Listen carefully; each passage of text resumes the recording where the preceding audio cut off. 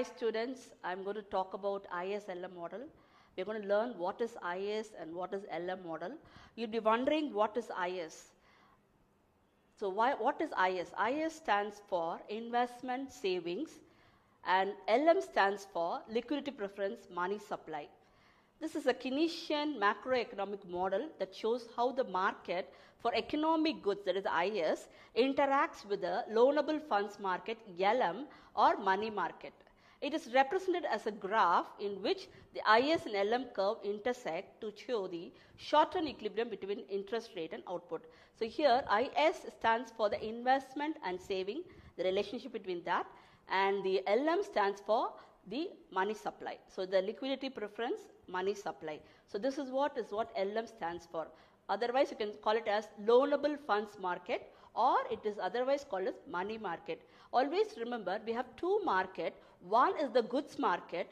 Goods market explains about the IS model, and LM is the money market. It tells about the demand and supply of money transaction, whereas IS talks about the demand and supply of goods.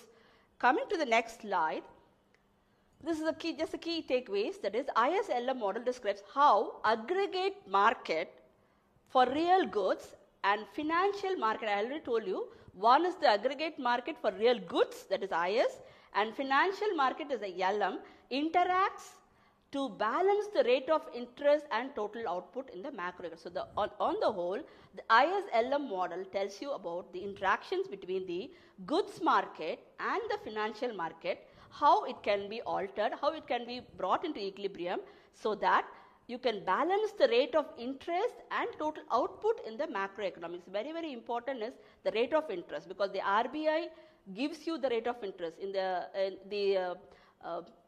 to talk about the fiscal or monetary policy. Monetary policy, the RBI takes care of it. The Reserve Bank of India takes care of it, and it gives you the rate of interest. So it tells you about the CRR, cash reserve ratio, liquidity ratio, the bank rate, so everything done by the monetary policy. So that is what we are going to study in the macroeconomics. So macroeconomics, it gives you a very brief idea about how we can alter this IS-LM model in order to balance the rate of interest and the total output. Total output tells you about the GDP of our economy, how our country is reaching the GDP, what is the current GDP, how we can improve our growth rate.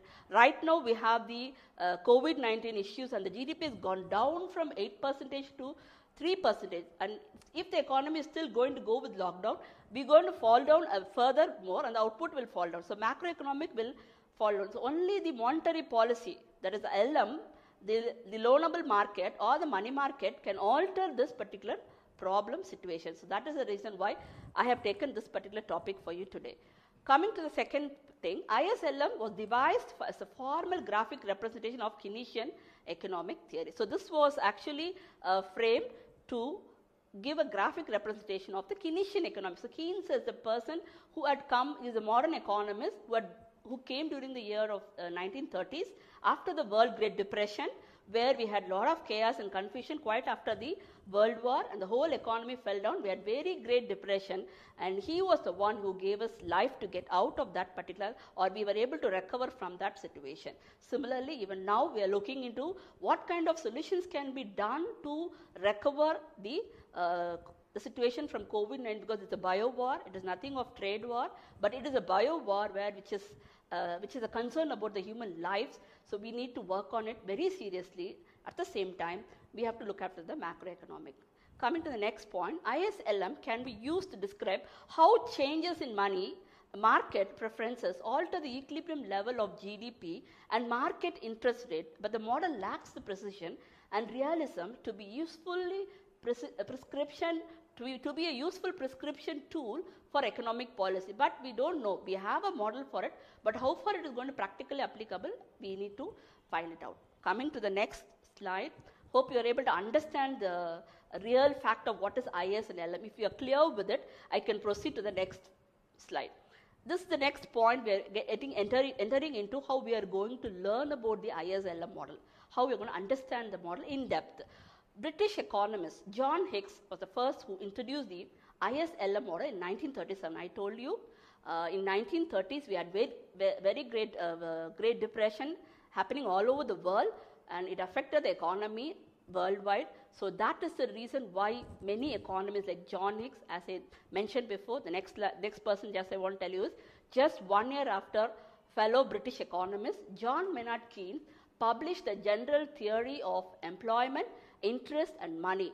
Hicks' model served as a formalized graphical representation of Keynesian theory, though it was used mainly as a heuristic device today. There are three critical exogenous. You should understand there are three critical exogenous, the external variables. What are the external variables in the ISLM model? That is, the number one is liquidity, the second one is the investment, and the third one is the consumption. I told you liquidity stands for the money, investment is the business, that is trade going on, so how goods are being produced. At the same time, we need to have consumption. Consumption is something we are consuming. So we need to have money, we need to have business, that is to buy the product, and we also need to consume the product. So these are three external variables which is not in our hand. It is in the business people, it is in the hands of the customers, consumers, we all, and also the money market, liquidity, money supply. According to the theory, liquidity is determined by the size of the velocity of the money supply. The levels of investing and consumption are determined by the marginal decisions of the individual actors. So whoever wants can decide it. So our consumption, we consume, when we have more income, we consume a lot. Now though we have income, we are not forced to go out for any of the hotels to consume anything. For example, if I really want to go and sit in a hotel and have pizza or burger, I'm finding it difficult because Corona or COVID-19 tells you that you have to be very careful about your food and not to have foods from outside, especially certain foods are not really good for your health, so which we are restricting. So this is the thing. This happens when during this time we try to, the consumption level of us reduces. And even now the pathetic scene is many are not having employment opportunities, no income generation. So poor thing is from hand to mouth itself is very difficult. So they are only looking for the basic necessities, that is whatever it is available for which can be affordable for them, which is available for them at a free of cost, they are able to take it. Then ISLM graph examines the relationship between output, that is the GDP of a country, and the interest rate. So always remember, I am giving you just the gist of all this thing. This particular ISLM curve finally ends with how we are going to bring equilibrium between the output, that is the GDP of our economy, and the interest rate. So these are the two things which you should be very clear about. The entire economy is boiled down to just two markets, output and money, as I told you, and their respective supply and demand characteristics push the economy towards an equilibrium point. Always in economics, we talk about equilibrium point. Everything, demand and supply into equilibrium. Demand for money, supply of money into equilibrium. Demand for goods, supply of goods into equilibrium. So only when we have the income and expenditure equilibrium, only when all these things are come into equilibrium, we can come to a solution that we are in a safer position. Okay, hope you all could understood clearly what is ISLM model. Now coming to the next slide, what is the basic characteristics of ISLM graph? I'm going to give you the graph after some time. The ISLM graph consists of two curves. That is, one is IS curve, another is the LM curve.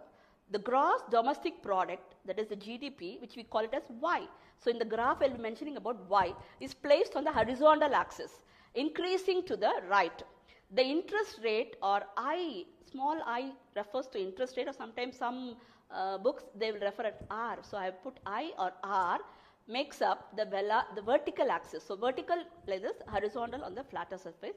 The IS curve depicts the set of all levels of interest rate. So it will give you all levels of interest rate, what is the output, GDP, at which total investment I equals total saving S. So this you have to be very clear. The IS curve explains it depicts a set of all levels of interest rate and output, that is the GDP, at which total investment I equals to total savings.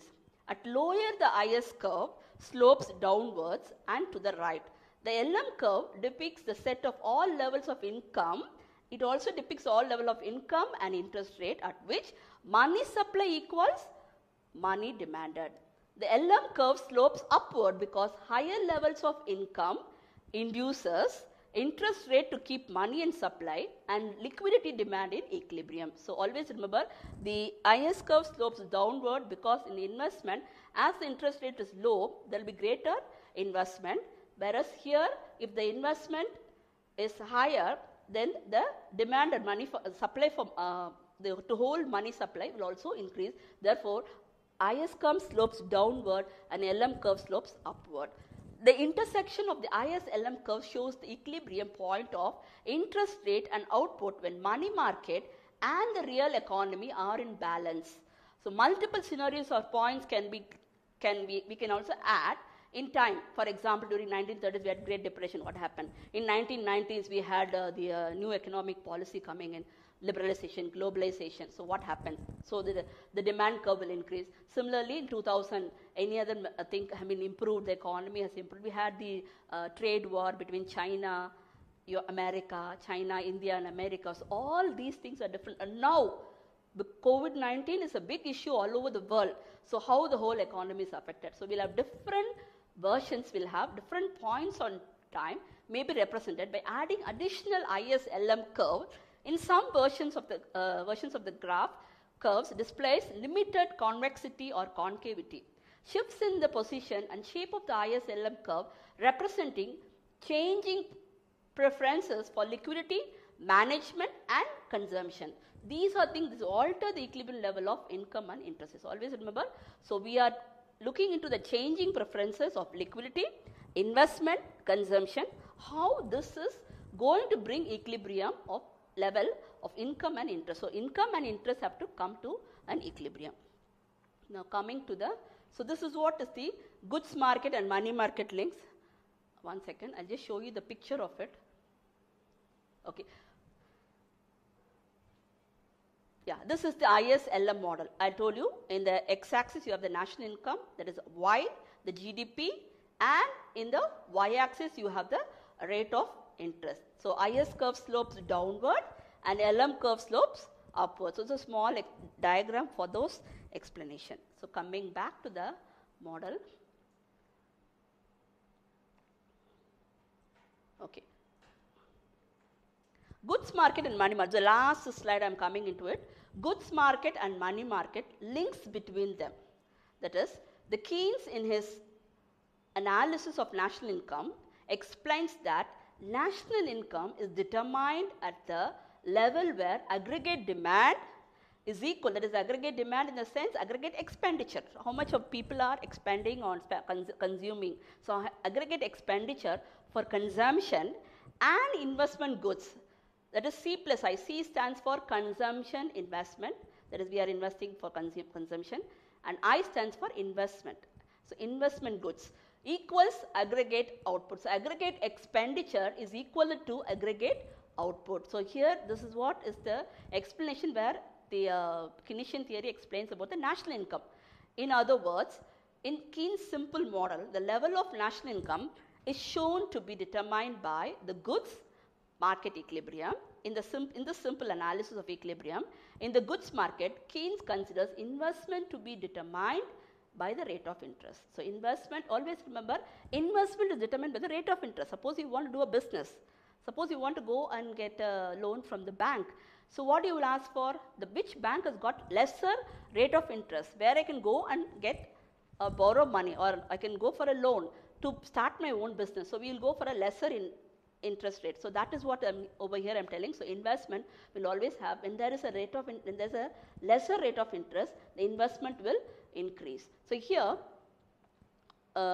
with the marginal efficiency of capital and is shown to be independent of the level of national income. So here, always remember, the Keynesian model tells you that investment to be determined by the rate of interest along with the marginal efficiency of capital. What is marginal efficiency of capital? So how efficient, suppose I'm I'm having a capital, how efficiently, how well I'm able to get a profit. The marginal efficiency from that capital, how much of profit I'm able to get from it, how efficient the capital is giving me an income, the revenue, and is shown to be independent. It is very independent of the level of national income. The rate of interest, according to the Keynes, is determined by money market equilibrium, by the demand for and the supply of money. In this Keynes model, changes in the rate of interest either due to change in the money supply or change in the demand for money will affect the determination of national income. I told you before itself, anything that affects the goods market or money market will really will affect the determination of national income and output in the goods market through causing changes in the level of investment. In this way, changes in the money market equilibrium influenced by determination of national income and output in the goods market. However, there is apparently one flaw in the Keynesian analysis which has to be pointed out by some economists and has been a subject of good deal of controversies. It has been asserted that in the Keynesian model, whereas the changes in the rate of interest in the money market affect investment, and therefore the level of income and output in the goods market, there is seemingly no inverse influence of changes in the goods market, that is investment and income on the money market equilibrium. So this is a real, I've given you a gist about what is ISLM model, how the goods market links with the money market. Hope you all had understood today's lesson. Thank you.